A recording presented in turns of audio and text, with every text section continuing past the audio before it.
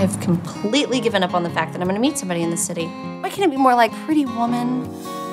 You want to be a hooker on Hollywood Boulevard? Yes. No. Laura? Do they want the pilot? Or pilot? Ow! Ah! I'm so sorry. Fine.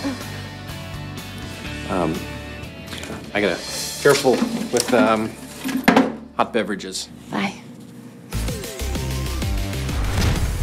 You still could have given him your number. I'm kicking myself that I didn't get her name, I didn't get her number. What was I supposed to say? I mean, what was I thinking? Sorry I drenched you with my latte. I just can't get this girl out of my mind, man. You could have offered to pay for his dry cleaning. She was in and out of my life in less than 5 minutes. Sometimes you only get one shot. I think I should go back to that coffee shop I know what I have to do. and see, I don't know, maybe she'll show up again. Maybe I'll go back to the coffee shop. I'm gonna find him. What were you saying?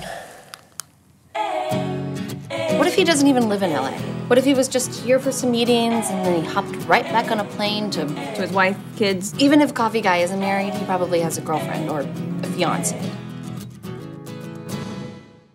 Never really thought that I could love someone, never really thought I could give my I'm chasing a guy who doesn't exist. Oh, honey, aren't we all? You gotta stop going to that coffee shop. Forget about that girl. You have no idea what it feels like to lose your hypothetical soulmate.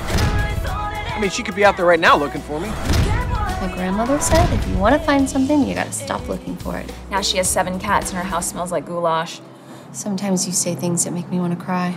Sure, we have a lot of single people at home who want to meet that special person, or perhaps maybe to find out if they already have.